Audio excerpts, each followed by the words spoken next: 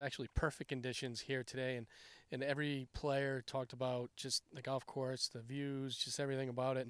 And there were, I believe, six Musqueamicut members that played in this event. So just how much pride do you take in the fact of hosting and being able to show this place off? Yeah, absolutely. I mean, this is probably the best day of the year. We get a couple like this, but yeah, you couldn't ask for anything better on October 22nd. So yeah, just excited. Everybody who's playing it from here is excited to share it with everybody, and yeah, we're showing off pretty well. So.